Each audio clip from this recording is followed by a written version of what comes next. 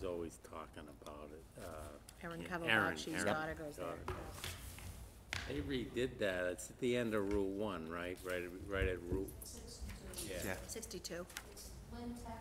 Gail, did you see what I just said? That's Zigzaggy. I did my coffee. My tea. I heard the pop and was afraid to look. That's exactly. North Shore Tech, Yeah. they combine. Yeah, beautiful facility. Yeah. From the highway, anyway, it looks like it. The building's gorgeous. Is Old Jane- campus. Yeah. Why are we starting early? Just curious. Because we had to do executive session. Why did we start at 6? Yeah. Summer hours. Summer. Yeah, we wanted to get out earlier. Do we always start at 6? No. But we, I don't know, Next we week were it's messing 5. around with these start times because we Next week it's didn't know 5. when we were having We the. never met on Thursday.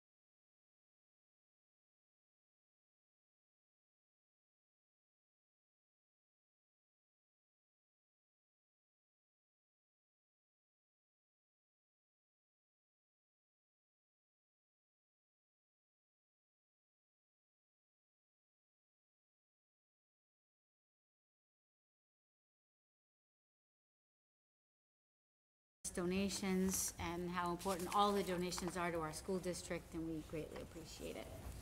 So, all those in favor? And that's 5-0. Excellent. We do not have a student report and a Director of Student Services, Assistant Superintendent. I have two things to say tonight.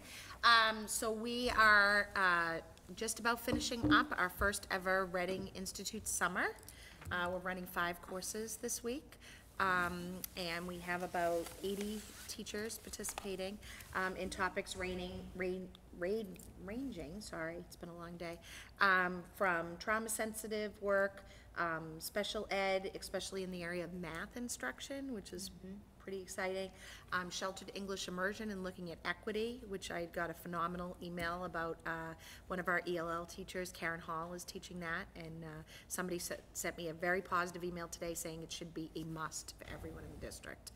And we're also doing a reading workshop course that our new, I don't know if we can still call ourselves new, but our literacy humanities coordinator, Allison, is co-teaching with several teachers so that the teachers will be ready to lead it in the future.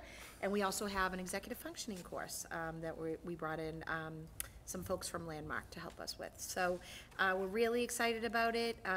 This is the first time we've done it in this forum, and we did it right after school ended, and 80 folks decided that it was worth spending 2 days of their time. Each course was 2 days.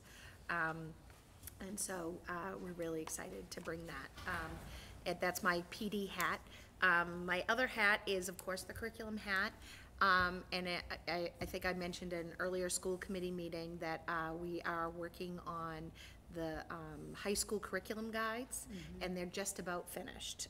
So we're finishing up them, and then the next, I know I said by the end of school, but in fairness, we ended a week early. So between vacations and such, we'll be finishing them up in the next few weeks. We've got the website ready to go, and we're just wordsmithing, editing, doing some last minute checking, although I'm sure people will find further edits. But we're still gonna be adding to them. They're mostly just the core subjects. Not all the departments have all of theirs up, but we're excited about them. The staff at the high school worked really diligently in their teams to really have conversations about, like, what does English 9 look like? So that we could come to real consensus on that. And we're pretty proud of the work that we've done, and it's really spearheaded a lot of next step conversations. But those will be up in the next few weeks. I'll definitely be tweeting that out and blogging that out when those are up, so that folks can be looking for them. But there'll also be a feedback piece as well built into that, so that if folks have questions or comments or things that they want. Refresh me, there was the curriculum, maps and the guides. The guides are for the parents? So the guides are the community, 2 pages. Some of them are 3, actually, at the high school. We tried to keep them brief. They're really a snapshot of, like, what does biology look like? And it's really a combination of what the state says we should be teaching and what we teach specifically in Reading. And then moving forward, we're memorializing the internal documents of what does that look like. So we know that these are, like, say, 8 units in biology. What does that look like in the course of a year? And lots of conversations around pacing and instructional best practices and resources, as well as common assessments and things like that. A lot of these things are in existence. What we're really working hard at in my department is to memorialize that, and to have sort of a robust spot that we can say, this is where these things live, and this is where our, staff can access them, and we also want to have a place for community members to see really exactly what a year in the life of a subject looks like. We already have them up for elementary, so if this committee or the general public wants to take a look at my learning and teaching page, all of the elementary ones. We haven't done social studies yet because we're still working on the curriculum changes there. But the other core subjects at elementary are already up. And the high school ones look very similar, although they're more content specific. Great. Excellent. Thank you. Thanks. Can I ask, and Yeah. it builds on yours, actually, it's just sort of the language. Okay. So what you just described for the community is the guide, The guides. and then the The maps. guides will be on the website. They are the public documents. They're internal documents as well, because we wrote them, Yeah. and our staff worked on them. But they are really for everyone to sort of enjoy, look at, and we consider them living, breathing documents. We'll continue to work on them and change them as state changes things or we change things. But we are then working on next steps of, okay, now we have these guides, what does that look like in a year? And is that next step the maps? I'm just trying to get the language. So I mean, I don't typically call them, I call them curriculum resources, but I think some people refer to them as maps, Linda, and those things, that would include like access to like videos or resources or projects or websites. So all of those rich resources, as well as assessment pieces, all of those rich teacher tools that say, you know, if you're teaching biology 1, unit 1, you're looking at cells, here's your rich bank of lessons that might be great, that we've vetted, that we've said. Because we don't, as you know, teaching is an art. It's not just on day 4, we all do page 89. There are some districts that prefer that style of teaching. We have really talented staff in Reading that know their content well, and we want them to be able to explore the boundaries. We don't put a ceiling on learning. When we do the lockstep piece, that mapping that we sometimes hear, that sometimes can do that, and I'm not a fan of that. I'm really a fan on, you know, and you'll see when they're published, like in English, they'll tell you exactly what books are being covered. So yeah, these are the same books, you know, doesn't matter what class you're in. If you're in, you know, SCP 10th grade, this is what it looks like, right? But that might be different. Like I might have students write a screenplay based on that story. Somebody else might have them, you know, write an interview with the character from the book as if they're on Oprah or something like that. So, I mean, and we're definitely talking a lot more in our conversations about performance assessments, and really looking at that, you know, that project-based learning and saying, what does this look like in the real world? What are the connections to real life? You know, if you were an engineer, how would you use this? If you were a screenplay writer, how would you use that? And not just everything paper and pencil. We already do a lot of that, but really memorializing that and really kind of sharing best practices and having a vehicle and a space to do that. Again, I think a lot of these things already were in existence. I am certainly not going to tell you that, oh, since the year I came here, we're doing all this. It's just memorializing it. It's having places to really live and breathe with this stuff. Thank you. And can I just ask, is it, I don't know what the IT, I was thinking, we're at work, we're moving so much to sort of like the OneDrive, the share files, things like that. Is this easily shared across the departments or? Well, we're across- working on that. I think that's a further conversation. That's an IT thing. Yeah, but- that's definitely a further conversation of what does that look like. As far as what the community can see, we're gonna have those Yeah, in that's multiple places. Eventually, these guides will live on department pages as well as my page, so they'll be in multiple locations, because we, you know, and frankly, we've cleaned up a lot of our web pages. We're continuing to do that. So we want people to be able to readily find these things. Great, thanks. Any other questions? I think, Gail, we're gonna hold on because you're on the agenda. Dr. Doherty? Yeah, I just want to give a heartfelt thank you to all the principals, teachers, staff for a great last couple of weeks of school. There's obviously a lot going on as schools are celebrating the end of the year, and it's also a very tense time of year for everyone as well. So between report cards coming in and class assignments for next year, things like that. So, as always, our staff did a great job, and we had a pretty good last couple of weeks. The last day was this past Monday. Up here was like a ghost town because it was makeup day for the high school exams, and so it was a motivation for most students to get them all done before today. Oh, yeah. But I just want to, say thank you, and a lot of celebrations going on this last week, and it was a great 2 weeks. Great. Thank you, Dr. Doherty. I know that committee members are going to have reports. We'll start with Mr. Parks. Ms. Borowski has probably a big report. Couple. I'll update on Reading 375. Great. It happened, it was wonderful, tremendous community response, and thank you, many of you I know were at a lot of the events, so thanks for the participation. I also wanted to let the committee know that the CPAC met last week. We had our last meeting of the school year, and it was really, really nice. There relatively light attendance, just a handful of parents there, but a really forward-looking discussion. So I think a lot of gratitude was expressed to Ms. Stewart and the work she's done this year on an interim basis. So there's a lot of gratitude for her work, and some discussion about calendaring and goal setting for next year that made me excited, looking forward for that organization. So it was a really nice meeting. That's all I have tonight. Dr. Doxer? Friends and Family Day? Yep, go for it. What a blast.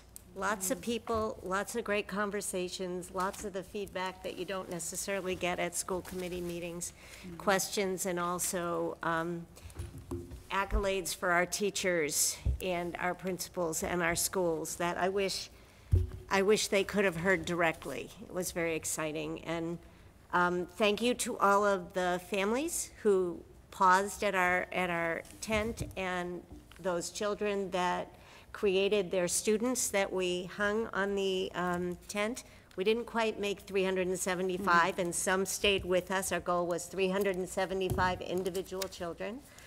We didn't quite make that, but some went home and some were hanging on our booth. It was really fun. So, thank you. Yeah, And thank you, Reading. The connection with 375 was really powerful.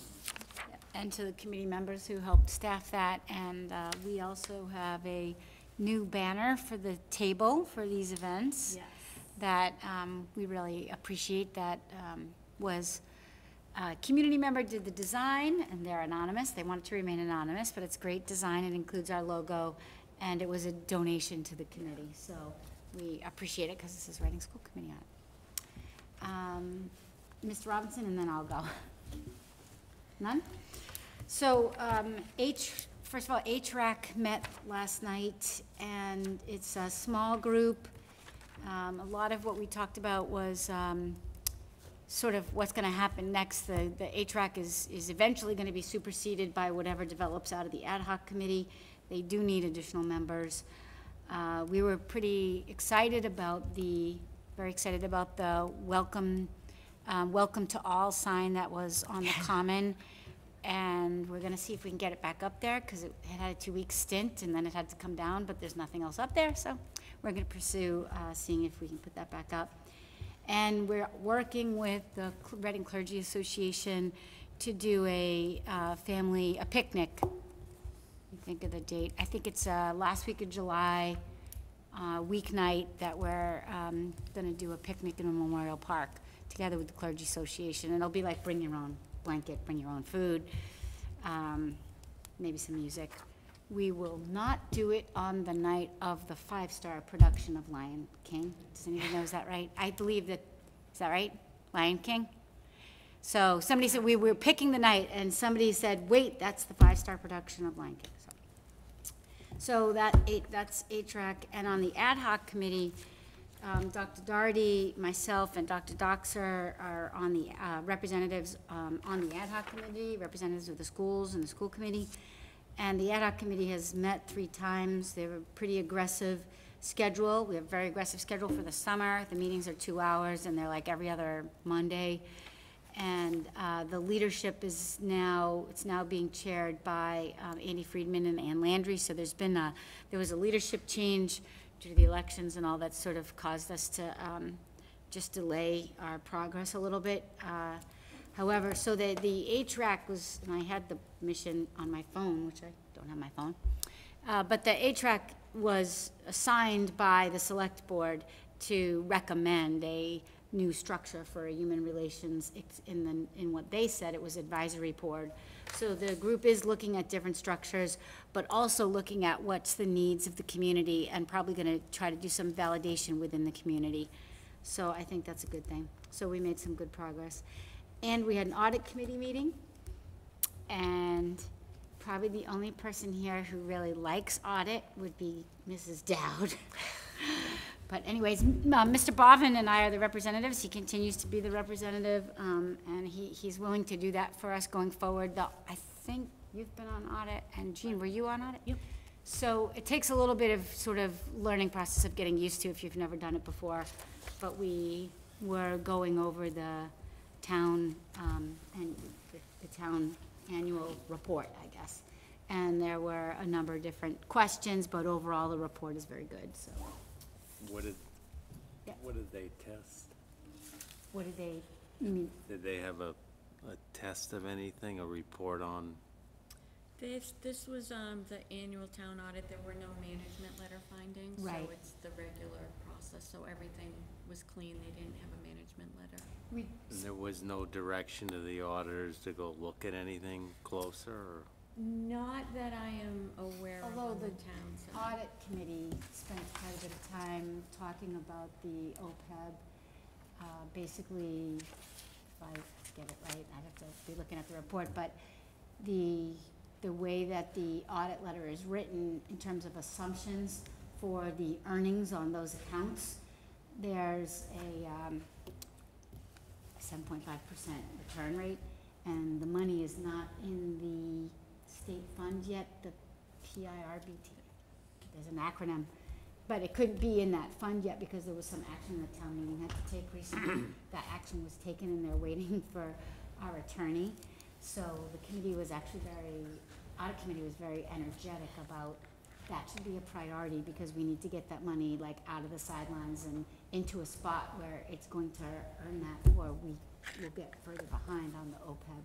And there's a change, Gail would know this is Gatsby like 74, 75 or something.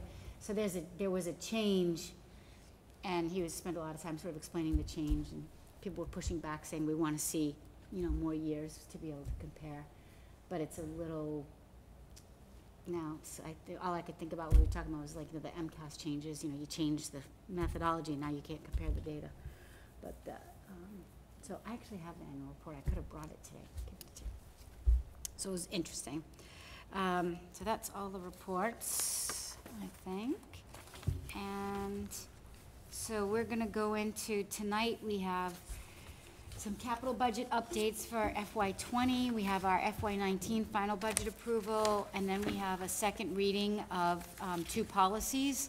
And I do want to let the board know that we're gonna, Dr. Darty and I are working on sort of drafting and starting of the calendar for the coming year. And one of the things that we're gonna work to do is put policies on the calendar, a first reading and a second reading. So not 2 first readings, but we'll try to offset them.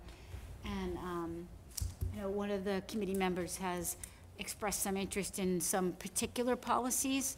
And so if anybody has any specific policies that they think that we need to address, just let me know, and we'll see about like prioritize them, get them into the calendar. And I do believe that we will really be needing to engage to have Colby, to have our attorney do a policy review as well. And I think we're gonna have her get started on that so that she can also recommend areas where we might wanna focus and recommend, specific policy changes. So I think that's something that we'll endeavor to do on a sort of every meeting, but not try to have it, balance the agenda so that we don't have 3-hour or 4, so we have 4-hour meetings. So that will be going forward, but tonight we'll do the 2 second readings. And then we have a disposal of surplus equipment.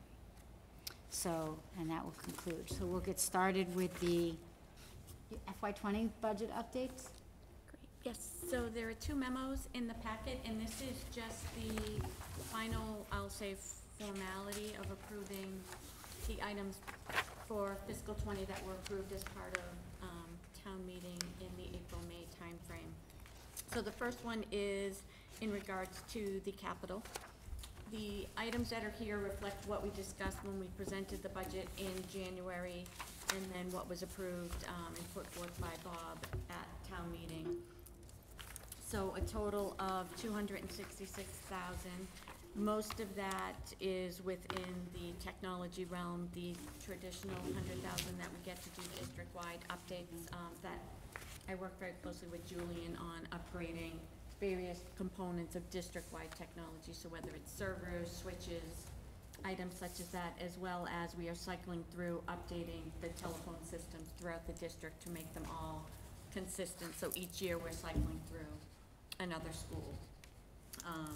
Next year we also, and we work with facilities on this, the courier that works for the town, he has the old adult education car, so we are looking to replace that next year with most likely more of an SUV type, given all of the items that are being transported around the town, just to get something a little more sturdy for him, as well as to replace a very aging car that he has. The other items that we have, I just put a sentence at the end of the second page to remind folks that as part of town meeting, they also authorized $2.25 million of debt for Turf 2 replacement, as well as $4 million in debt related to the townwide security project. So since those are debt funding, they don't really show up as a specific line item on here, but that was just to put in there as a reminder that those were approved as part of the capital plan, but it's just coming through as debt funding as opposed to just a one lump sum number in a year. And consistent with what we did this year, we will provide updates to the committee throughout the year next year on all of these updates. And we do have an update scheduled for next Thursday on the status of the capital projects for this year. So we'll give an update on Turf 2 at that time as well. Great. Any questions? Yeah, Mr. Corum. Jeffrey Corum, Ridge Road. I just think there's a typo on courier. I think it's C-O-U-R. Okay. I-E-R. Courier is like someone who works with animal hides, I think. C-O-U-R. Mrs. Borowski. I don't have any? No, I, Oh, I should have caught it. Courier Thank you, No. Jeffrey. I think I just copied it out of what was Courier on. knives. yeah, courier knives. Thank you. And Dr. Doxer, can you read the motion, and then we'll, if there's any further discussion, we'll get to it. I can. Move to approve the final FY '20 capital plan as it relates to the school department. Second. Thank you, Ms. Borowski. Any other questions? I'd just like to thank you, Ms. Dowd. It's a very clear memo, and I appreciate it. So we'll take. So next week, you said we'll have an update on, is it on the Turf 2? We'll be providing an update on Turf 2, the elementary planning study, and security. Oh, and So the security. three, caution, security will be a non-update update, Right. Very brief update. brief update. Dr. Doxer? I just wanted to also say a thank you. While lots of things are slowing down, Mrs. Dowd's job and the superintendent's job and your job are not slowing down. So this is a time of deadlines and getting everything in order. So I just wanted to acknowledge that and thank you. Yes, thank you. I'll call for the vote. All those in favor? And that's 5-0. And Mrs. Dowd, I think now we do the FY '20 final budget approval. Yes, so this, again, we have what was originally approved by school committee, and as we discussed throughout the process, once school committee approved it, the town manager was able to reallocate funds within accommodated costs. So he was able to reallocate out of the health benefits into out-of-district tuition and transportation, the $300,000, which then was approved through FinCom and town meeting, so we're all very thankful that we were able to reallocate some of that, which will help alleviate some of the pressures next year. So this here is just to have the final approval by school committee, which is what was approved by us, and then the addition of the $300,000 to the special education cost center. Right, and I think just a reminder to the committee, Mrs. Dowd said that this will help. This isn't the whole issue, as we had talked about during our budget. And I know Mr. Boivin had talked pretty passionately about also that this is a bigger issue, but this is a significant Yes. help, but we'll still have a ways to go. And this will reset the watermark going forward, that this will be the new base that will be growing that number off of to the extent we need to. Right, and that our district is not alone at all in the state, across the state, in dealing with these issues and having to figure out ways to address it long-term, so. Dr. Doxer, how about read the motion? Final budget approval. Move to approve the final FY '20 budget of 46,000.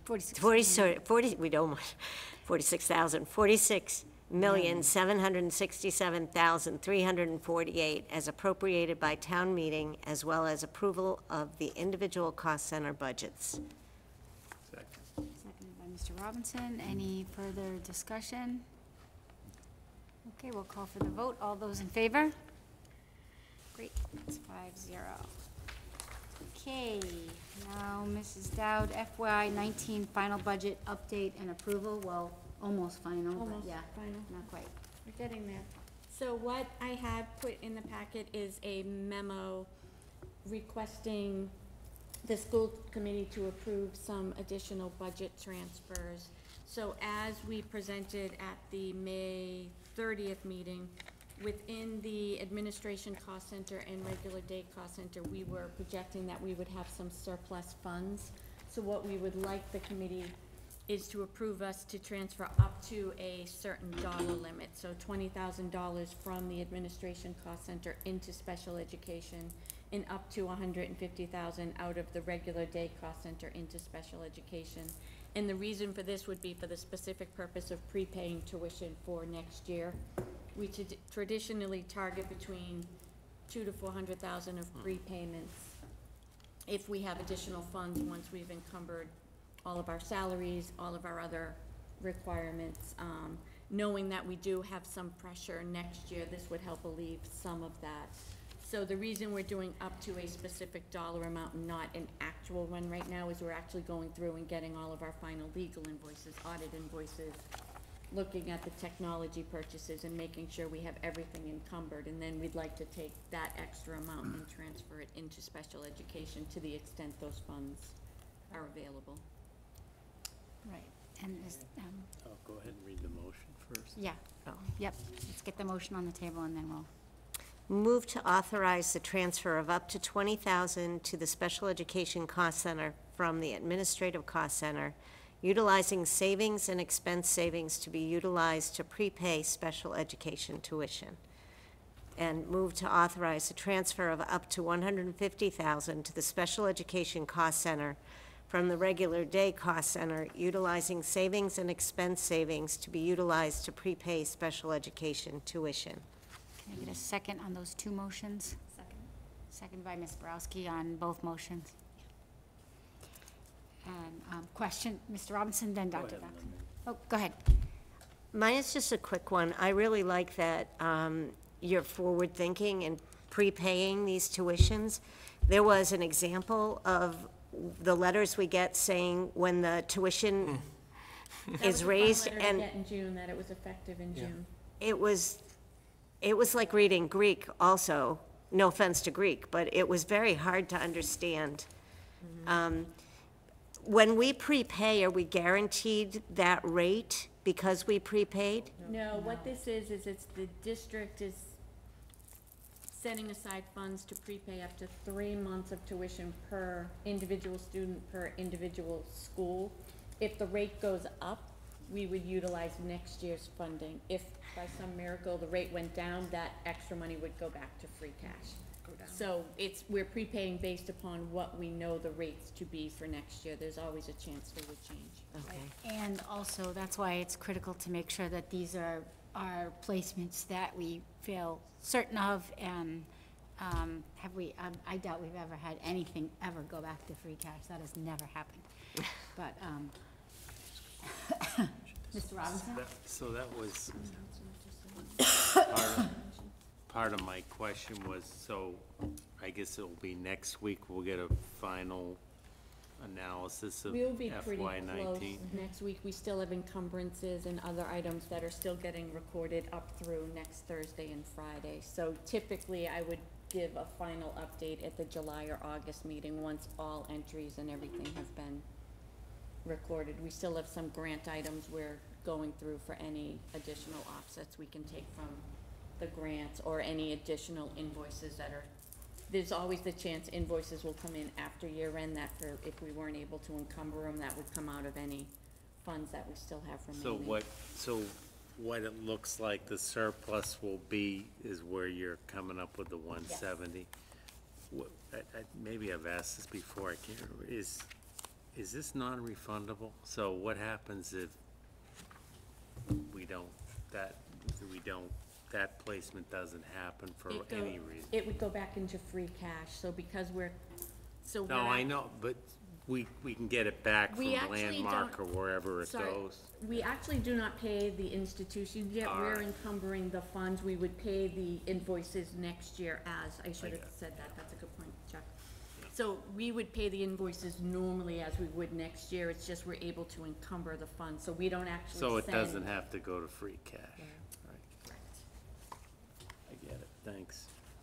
Right, I think there's been some, just in terms of things that are outstanding, and then we have a little bit of a complication because town hall is closed on Friday, and, so there's things that have to back off, so that's why, And we have estimates now for legal, but I do know,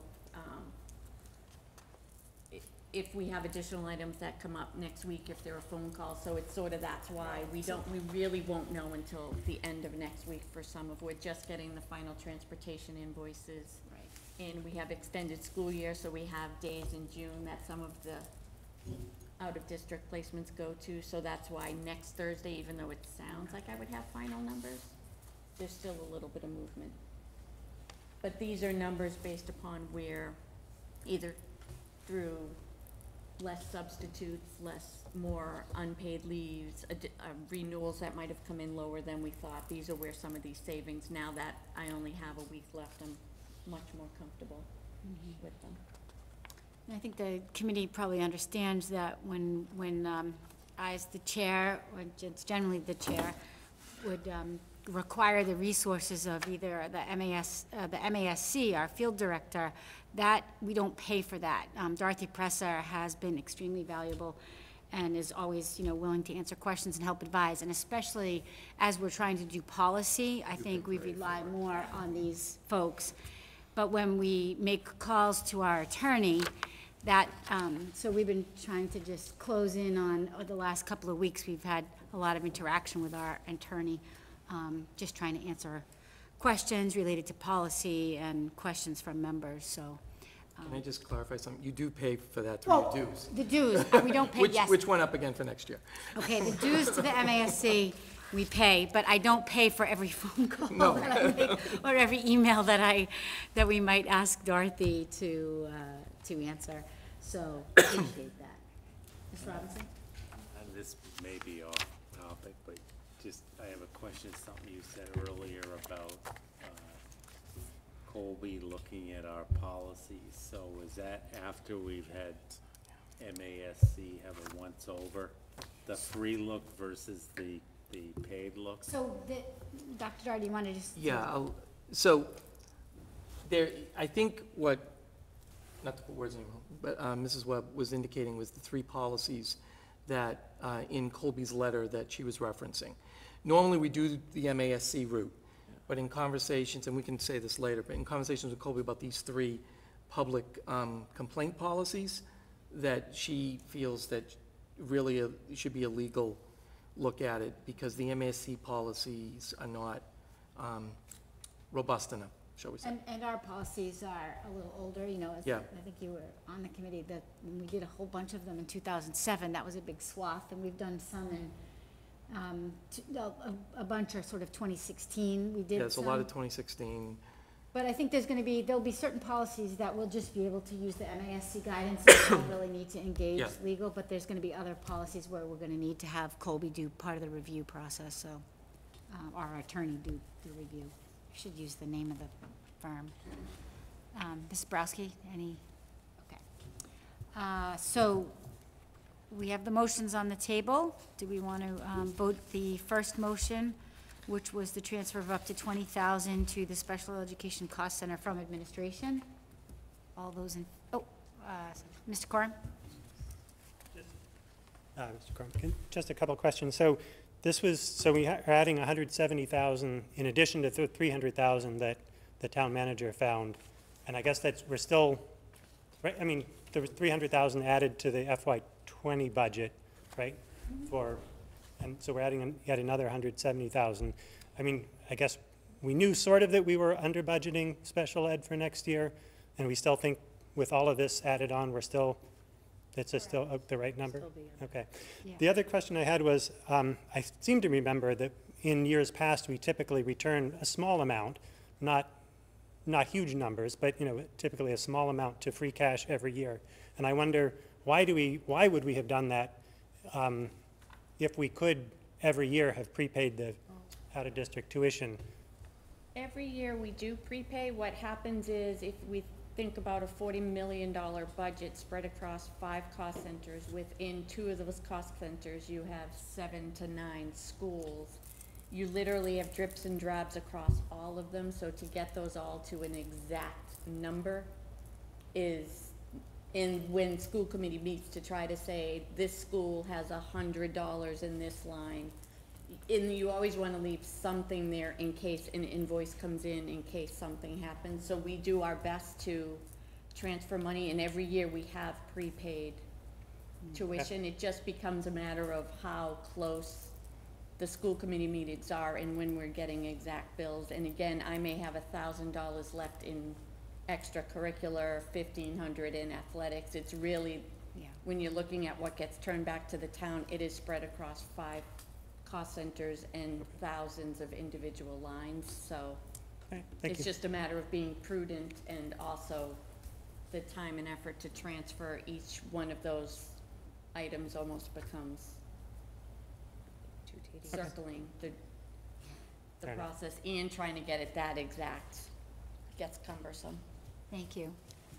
Dr. Doxer? As I understand it too, if we get too exuberant about prepaying and then something changes in a placement, the town doesn't lose the money, but the schools do. It goes It would go into back to free free cash. cash, yeah. So we have to be really careful about You're how only we. able to prepay 3 3 months. months of tuition. You cannot pay an entire year, so you have to look at when the students are going to be there, and you cannot prepay transportation, it's just tuition. So it becomes a bit of a balancing act. Okay, so I think we called for the vote on the first motion. All those in favor? And that's 5-0, and we'll call for the vote on the second motion, which was to authorize the transfer of up to $150,000 to the Special Education Cost Center from regular day. All those in favor? That's 5-0. Okay. Okay, now we are on to the minutes. I mean, the policies, sorry. So, Dr. Doherty, do you want to just give a recap of Yes. where we are? Because we've been really busy over the last. So, based on the feedback from the last meeting, I'm going to refer to the red line, blue line, green line version. So I took all of the information that the committee brought up last time and made the changes. We also got some additional guidance from the town clerk in terms of some wording. This is on the minutes. This is minutes we're doing right now, yes. BEDG, sorry. So the changes since the last time, you'll notice are in blue and in green. The red was the First time. first reading. So in number 1, an accurate was added to summary. We moved the note that was at the back of the policy to number 4 and made some changes there. We crossed out the first sentence, which was, I know, brought up at the last meeting. Made some changes within the note, which you can see in blue and green. Added the number 5, which is if the meeting is recorded and is available for viewing, a link to the meeting will be provided. Added school in the last paragraph on that page in front of committee. And then on the second page, we actually put the website twice. That's interesting. That we put, we must have, okay. And then we added the home rule charter petition, home rule charter, because it does reference in there the policy on remote participation. So that's what you see there. And the home rule charter, the home rule charter petition was the minutes piece with the town clerk. Right. The Town of Reading Select Board Policy 2.1.5 is on the remote participation. And just to clarify, so number 5 there is, if the meeting is recorded and available, the link to the meeting, meaning the video. And then in the town clerk, if people go on our website, they know that when you look on the school website for the school committee minutes, it is a link to the town website because the town and the town clerk is the person who does the EDM and records them. So it links it there. Our website might have other information on it, but the minutes are actually a link. So I think that this captured all of the input, and we did re-verify with the town clerk. I think there was some, the wording was a little awkward, between the clerk and the library, and it got a little bit confused. So we reworded that based on, people's input over the last day. Mr. Robinson? So, I can't remember everything that was said at that meeting, but was the word accurate added based on our feedback, or was that from the town clerk? Talking about number one? It was, It's in number one, and it's also in number, I believe it was your feedback, not the it town. was during our It was discussion. your So that- discussion. that concerns me a little bit. It's relative, whose definition of accurate? Linda Angerson's. So I just, It was, the word accurate was in the note, so in this section, the new, number 4, the written minutes include an accurate summary, that was there. The word accurate was in that note, but we added it, up top. And I think some of that was around the discussion of, transcript versus summary, and said, well, it's an accurate summary. So, but, Dr. Doxer? I actually share the concern because accurate is such a subjective Yeah. term that if we were to say a summary, then it would be less, I don't know the word to say. I mean, it would be less subjective, less provocative, maybe.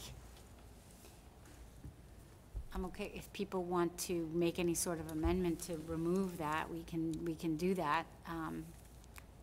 So Ms. I actually Borowski? think that's a great idea to remove the word accurate in both places. And I Okay. have a completely different objection to it, which is, if we're saying that we're providing a summary of the discussion, I think accurate, that's what a summary is. It's- Right, it's- I agree. It's, yeah, so I think it's a little bit redundant and unnecessary. So, Ms. Borowski, do you make a motion I to? move to remove the word, "and accurate" in number 1 and replace it with the word "a." So instead of "an accurate summary," it would read "a summary." Okay, And I move also in number 4 that the words "and accurate" be replaced by the word "a." So it will read, "The written minutes include a summary." great. Second. Seconded by Mr. Parks. Any other discussion? Because we'll vote on that amendment. So, is it on the amendment?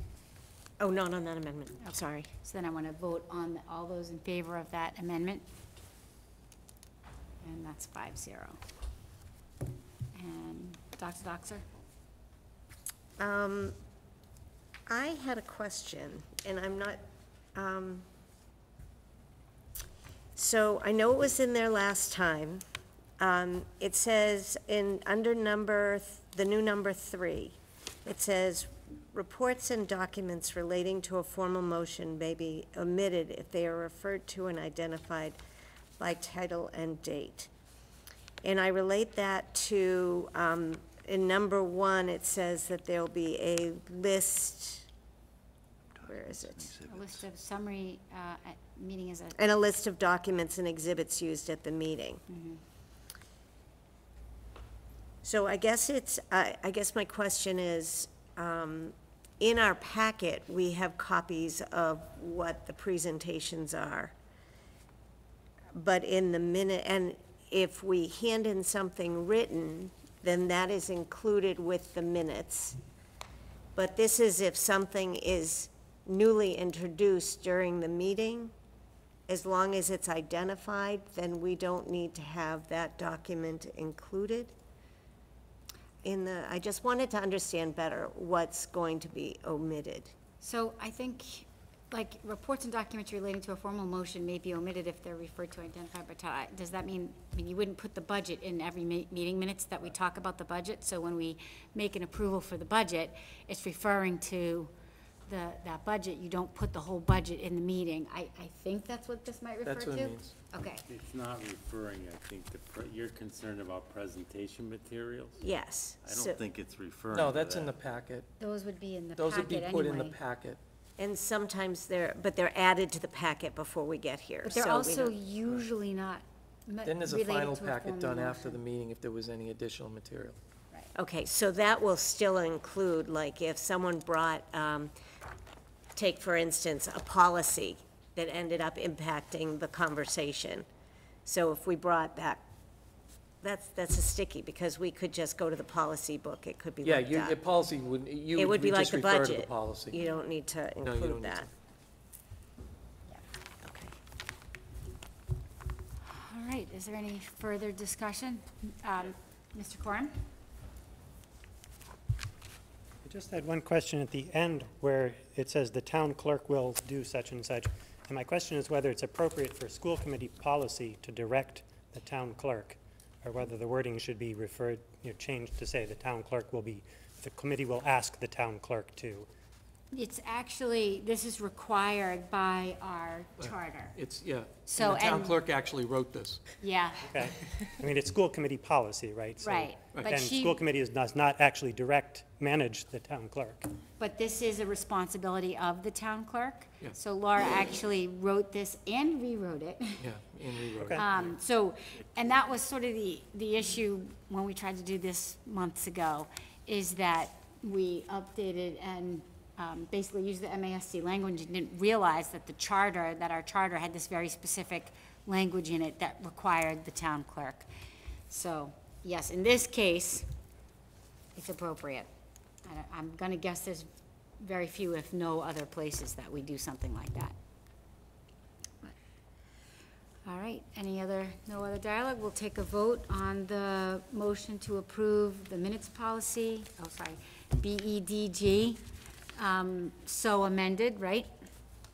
Dr. Doxer? Right. Move to accept the second reading of revised policy BEDG minutes. All those in favor? All those in favor? 5-0, excellent. Okay. Now, the public comment policy. So, Dr. Doherty, do you want to sort of introduce this Sure. again? So, based on the information that we discussed at the last school committee meeting on this policy, we did go back to legal counsel to get their opinion on this.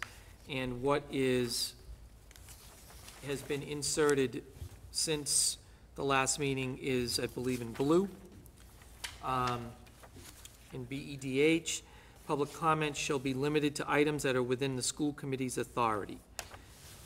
The red piece, I believe, was already there.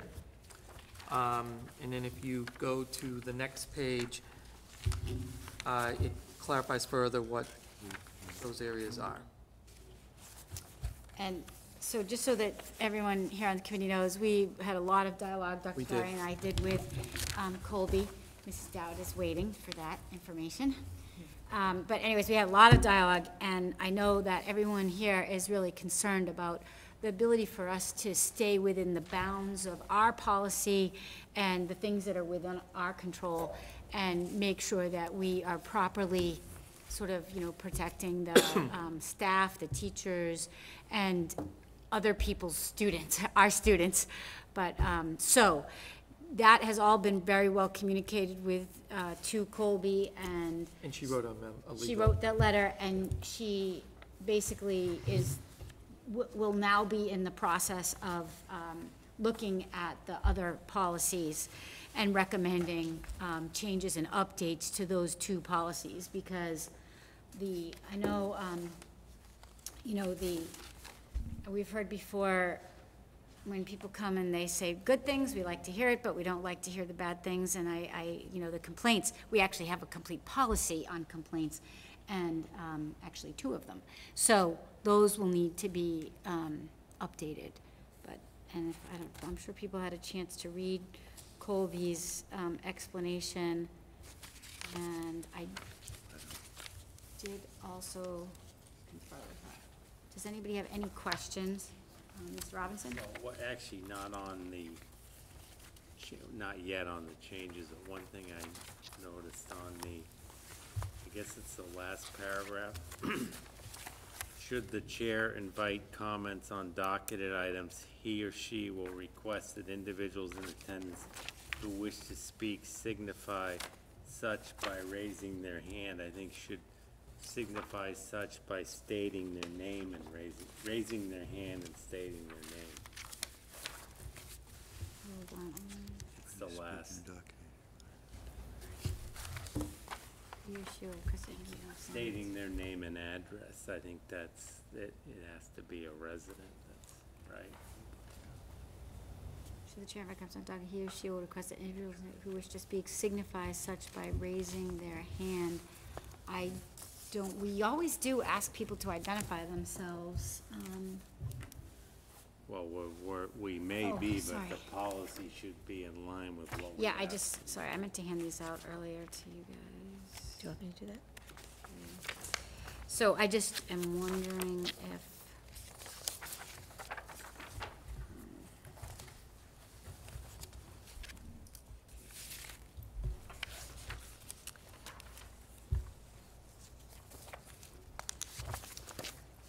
Chuck, I was just wondering if perhaps this is in these other policies, that's all. But I think in either case. Just wanted to take a quick look. Are these the cross-reference ones? And these are the ones that Colby is Those are the ones indicating that need. Colby. Yeah. I think it's important to understand that these are two separate mechanisms. Right, These are not the same. What are you referring to? The policies that Elaine just passed out, which are, We're not doing these tonight. right, No, right. you're not. We're not doing these tonight. I know, in terms of Colby's statement about, that we need, that's the same one. I'm gonna give you that, sorry. So I think, I'm not so sure, I think we could add that, and it would be fine, Ms. Borowski? So I think I'm comfortable, I'm not sure I quite understood, so if I got you wrong, correct me, but I think I'm okay with it the way it is, because this is our standard practice right now. If we're having a discussion as a committee about a document item and it's going back and forth, and the chair recognizes somebody raising their hand, I wouldn't want them yelling out their name. They raise their hand to say, I would like to say, and then the chair, when it's appropriate, calls on them. So when they Well, take but- the microphone, they should identify themselves by name and address. I think, can I rebut Yeah. that? So if Oh, wait, if we're having accurate, to use accurate minutes, the record keeper should know who made the comment. Right, I think we do have it in it's in number 1 and 2, because for public input, really, so I think this is the difference. For public input, we ask people to sign in, and we actually, for that 15-minute time period, under number 2, we have a sign-in sheet. Any person wishing to speak must identify him or herself by name and address, specify the interest they're wishing to speak, right, because that's the part. Right, that's for public input, but I was talking about the last, which is not, that's actually. Right, this is the stuff that's docketed on the items. agenda. If you don't, I mean, I don't feel passionate about it, I just think that it's good for the record to show. Or we could add, the chair will ask, so it's I think I consistent with this misunderstood you. language. I get what you're saying, yeah. Yeah. I think it's a separate sentence because I'm sorry, may I? Yes, keep going, Ms. Borowski. The public should indicate a desire to speak to a docketed item simply by raising their hand, that's appropriate. But I think your point is, when they are recognized, they should identify themselves. So it could I be agree that, with that. right, the It's chair, common courtesy. Yeah, well, and for the minutes, you're absolutely right. so any person recognized by the chair Yep. must identify him or herself by name and address. Yep. Right? So we just take that language, and I think that's fine. So we add that, after this sentence of signify by raising their hand, we basically just take this language from the front that says,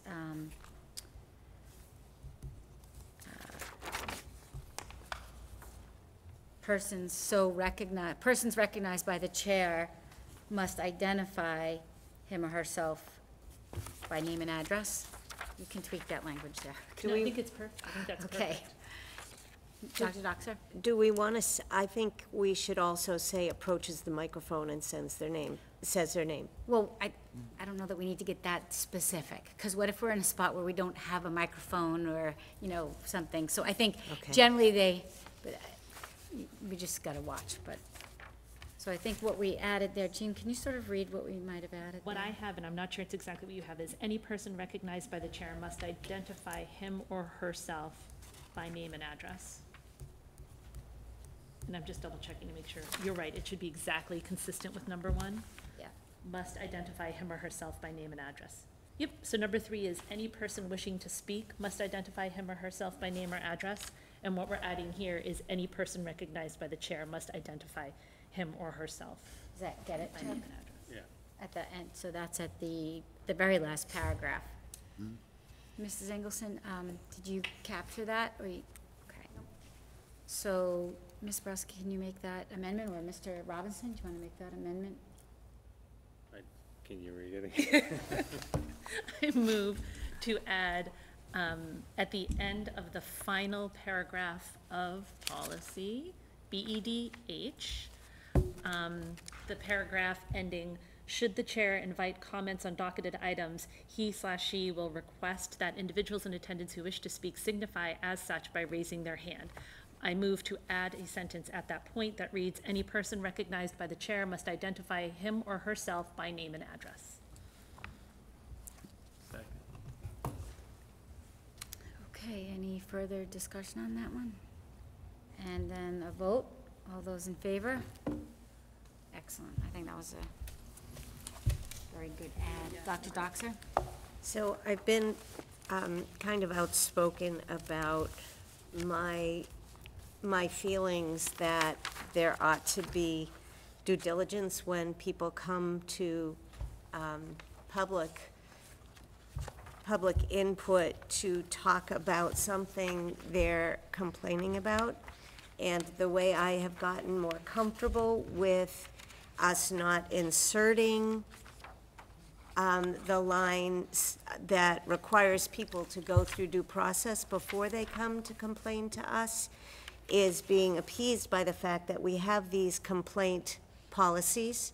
So I just, the question sort of embedded in this is, I'm glad we'll be cross-referencing the complaint policy, because when you come for public input, if it is a complaint, then we should be following the complaint policy before we get to the school committee to stand up and complain about that something that involves a particular person. That in the complaint policy, for instance, KE, there is a process articulated of who you go to first, and that we recommend that people approach those that are most directly involved personally to see if they can resolve the concerns before they come to our public meeting to do that. And yes, it has to, whatever comes to us has to be within our jurisdiction. But even if it's within our jurisdiction, there's a process to follow before people get to us. And the complaint procedure would address that. Yes. We're not I- talking about. Right, I think she was No, saying we're that not, it but I'm was a- saying that's why I am getting comfortable with that not being in our policy. This policy, not, This- it doesn't need to be in the public comment policy because it's really covered in the public complaint policy. So I think Linda was just saying, this was an issue, but you're comfortable with it now, I'm and. getting with- more comfortable right. with it because the complaint policy articulates what needs to happen before people come here to share their complaints. Mr. So Robinson. I'm going back to the public comment policy.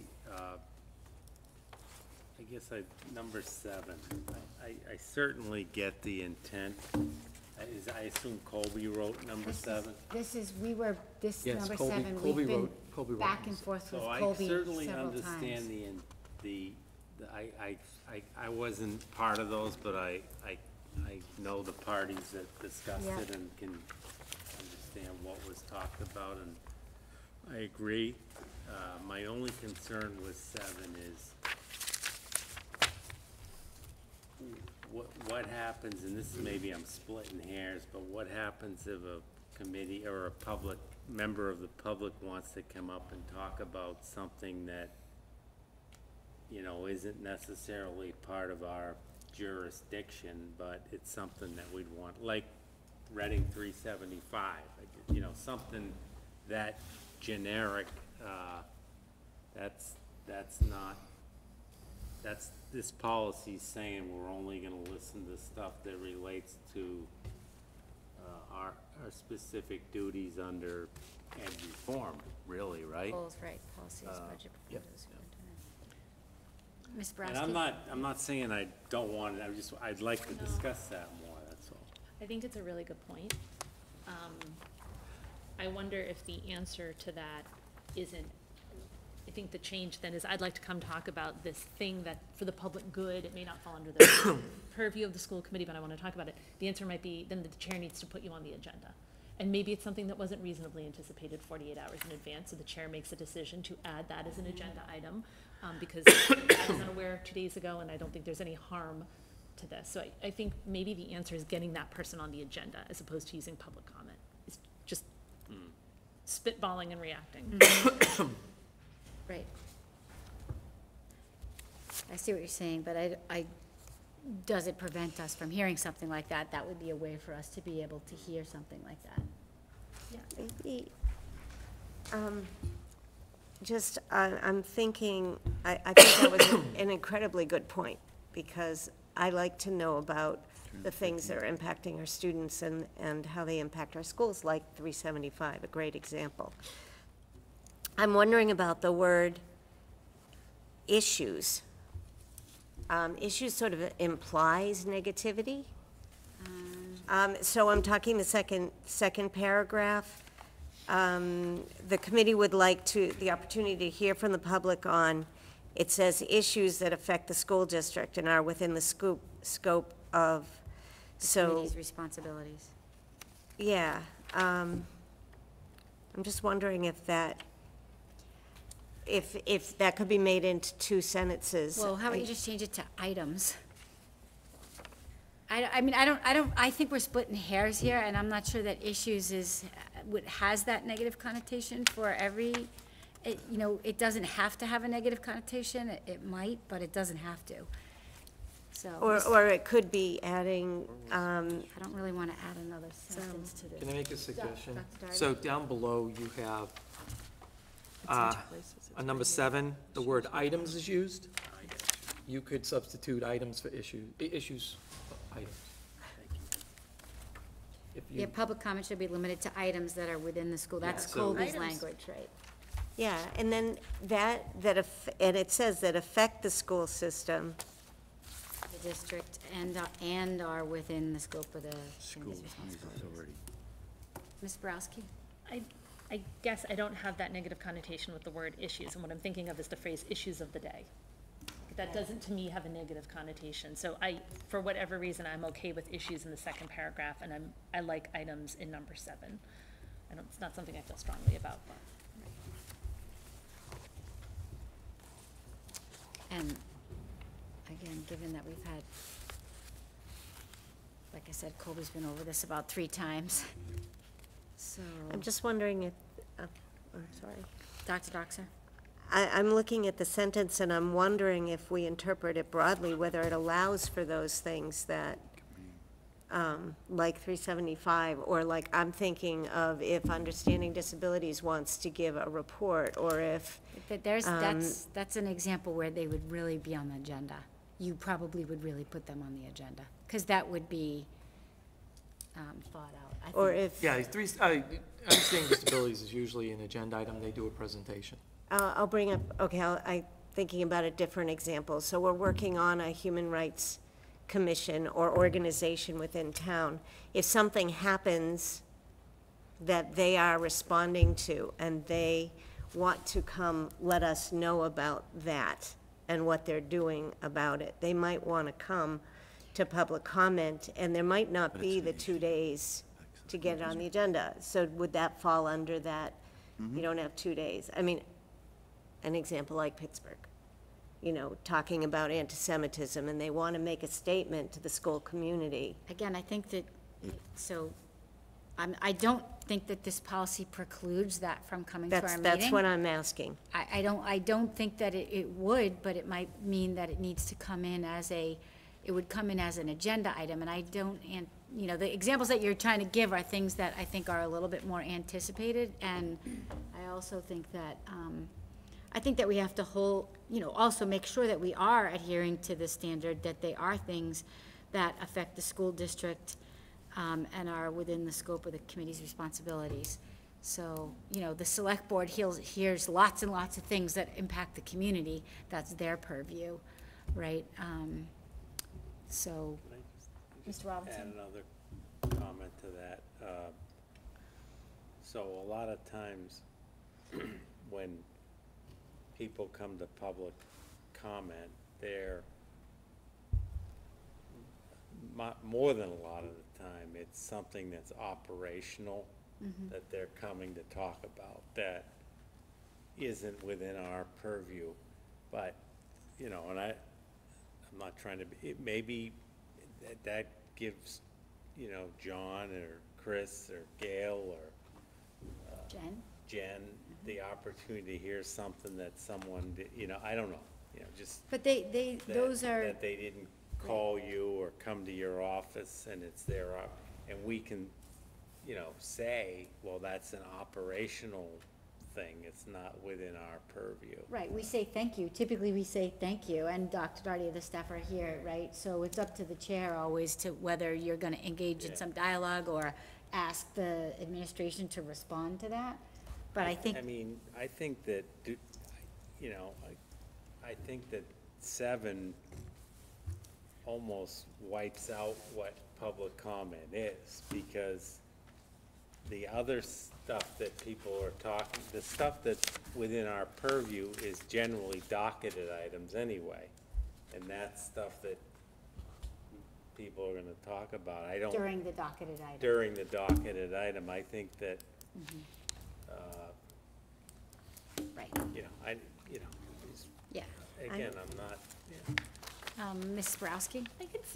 I could see someone having something to say to the committee about something that falls in our purview and it's not docketed for that meeting. So maybe I become aware of something in the district that I care passionately about, and in your next budget cycle, I would like you to really contemplate funding X, Y, and Z.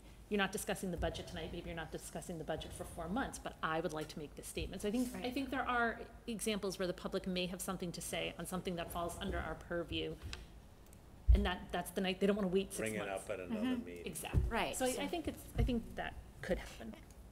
Yeah, and the policy supports that.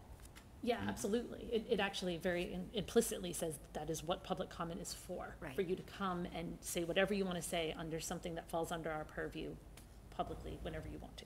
Right. I- Doctor? I think it's also important that our policy direct people to the appropriate people before they come to us. Because if it's not something that we should be brought to us yet, then it's prematurely being brought here, and there can be there can be repercussions for that aren't necessarily fair or appropriate.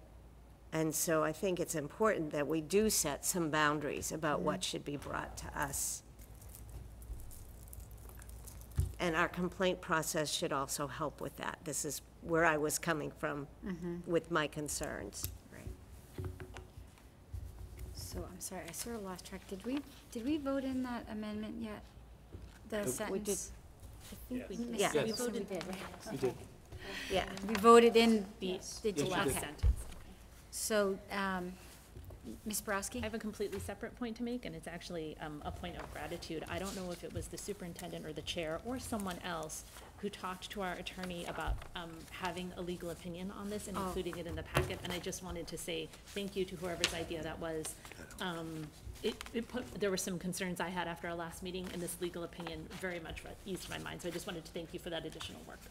I think we wore Colby down and she said I Not the have to. one- Colby was on her way to Maine, I was on my way to Logan Airport Really? when we had that conversation. I Yes. think it's not only helpful for the committee Yes. to have this, I think it'll be helpful for the public as well. So Yeah. that was time and money well spent. Yeah, and I did. That's I- regarding the Natick stuff? Just For the legal letter, opinion. because we really felt like we needed that, because John and I had pushed pretty forcefully on Colby about Yeah. some of these other pieces that really are woven into other policies. And then when we gave her the other policies, we asked her to look at the full picture. That's when she said, let me write you a letter. so that you guys all, that everyone can understand, and then let's make it a priority for me to look at those other policies. So those will be next. Mr. Parks, sorry. Sorry. What Chuck is talking about could still be discussed in office hours and then brought forward if needed, correct? Yeah, in terms I of, mean, we can say, you know what, yes, this fits within these guidelines, you can bring it up. Or, this is operational, you need to refer to this. right, So that's really the use of office hours. They're not before. every Correct, they're meeting. not. Right. But right. So people could bring issues or concerns to the office hours also, and then get some direction or guidance from those committee members as to like sort of what's the appropriate next step. Yep. Okay, are we ready for a vote? Okay, so, Dr. Doxer, can you read the motion again? Just- Move to accept the second reading of revised policy BEDH with the amendment, Yeah, which is public public participation. comment Oh, pu- at school committee meetings.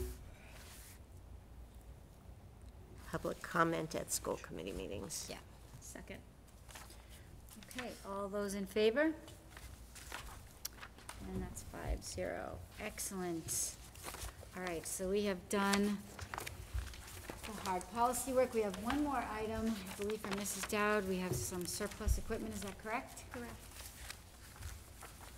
So included in the packet is a list of items that we are requesting the school committee declare as surplus. We typically go through this process on an annual basis rather than come multiple times during the year.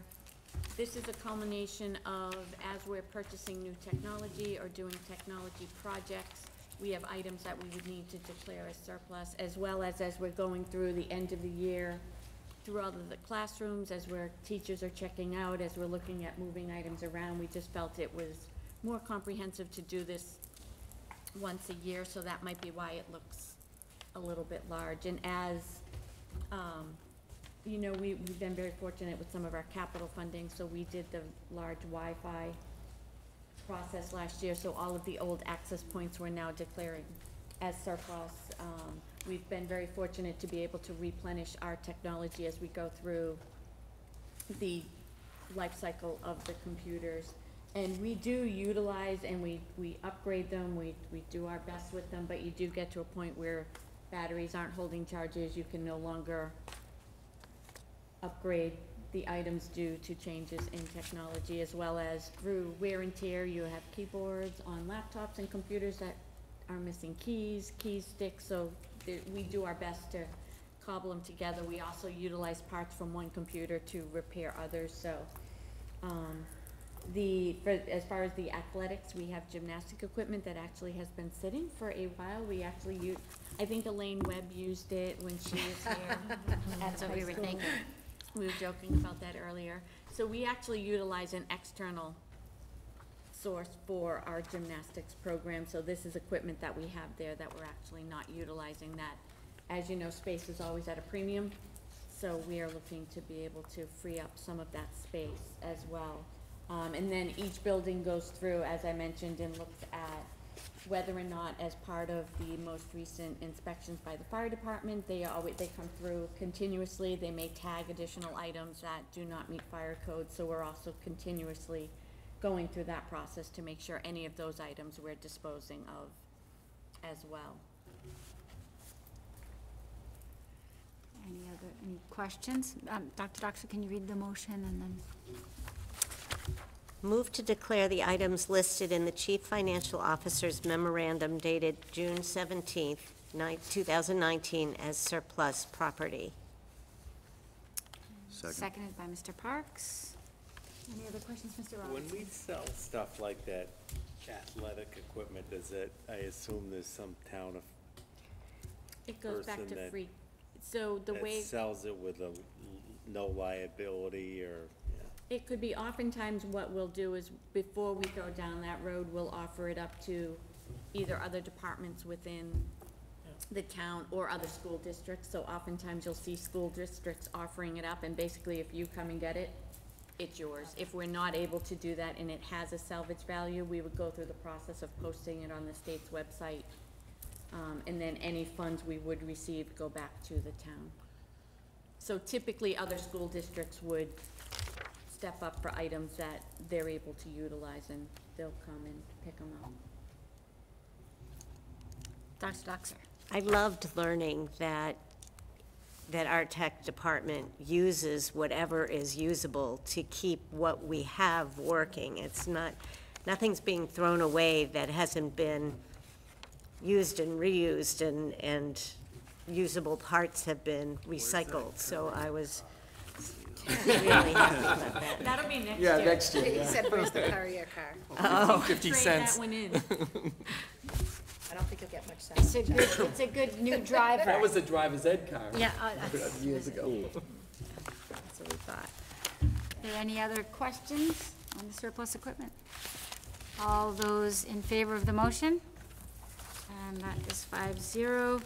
I think we're done. I just want to say, when was our last meeting? Was it May 30th? Yes. May 30th. So we all got to attend graduation. And I was like realizing that I think it was an absolutely wonderful graduation. And I want to thank Dr. Doherty and all the staff, Principal Boynton. And it was a great day. All the comments, Dr. Doherty, your